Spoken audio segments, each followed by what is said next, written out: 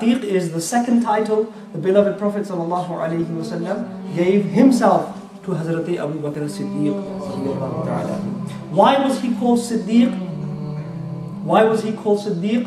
Because he made tasdeeq of the Prophet ﷺ. That means that when the Prophet ﷺ came back from the night journey, when he ﷺ went to Palestine and then he went to the heavens ﷺ, and when he returned back to Mecca, Sayyiduna Abu Bakr as-Siddeeq radiallahu anhu, yet he had not met with the Prophet ﷺ. And some of the kuffar, some of the disbelievers of Mecca, the infidels of Mecca, they came up to Abu Bakr as-Siddeeq and they said, "Oh Abu Bakr, you believe in that Muhammad sallallahu alaihi wasallam who claims that he went to Palestine last night and he went to the heavens last night?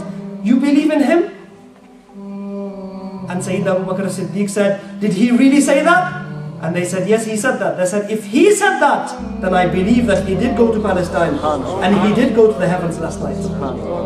And because he had not met the Prophet ﷺ yet, and he had not learned about this event yet, okay, and he accepted what happened on the night of Mi'raj through what the non-Muslims were saying, and he did not even doubt if the Prophet ﷺ said this. He did not even doubt that. This is why he is known as a Siddeeq, the one who believes without hesitation. Siddeeq is the one who he has conviction without hesitation.